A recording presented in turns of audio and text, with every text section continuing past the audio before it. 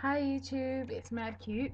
Um, well, this is an update on the South Beach diet and to tell you that I'm not doing it anymore.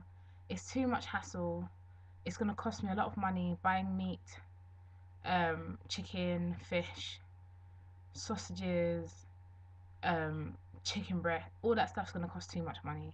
And as a student, I need to be using the resources that I have in order to lose weight. So I've just decided forget South Beach, it's long. So I was looking online and I found this other one called No S diet. Basically, the no S's are no snacks, no sweets, no seconds.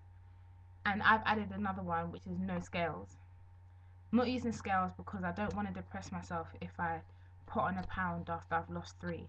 So I'm just gonna go by my dress sizes, my clothes fitting looser, and stuff. That's how I want to know that I've lost weight. Um, I think this one's gonna work a lot better because I can enjoy myself in terms of food on S days, which are Saturdays, Sundays, and special days like birthdays, Christmas, um, girly nights out. They just can't be frequent because then that would defeat the whole object of the diet. As time goes on, let you know a bit more about what exactly is entailed in the diet. But it's pretty simple, just those rules. No snacking, no sweets, no seconds. Um, that's basically, your basic 3 meals a day.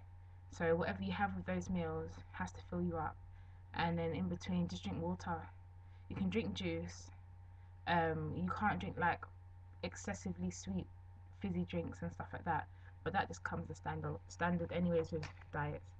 So yeah, quick update just to let you know, South Beach is out, the no S diet is in, and I'll just keep you updated. Today's day 1 of the no S diet, and I actually did very well. I had breakfast, I had lunch, and I had dinner. I've had no snacks in between, so I'm quite proud of myself. So yeah, anyways, I will talk to you later. Bye.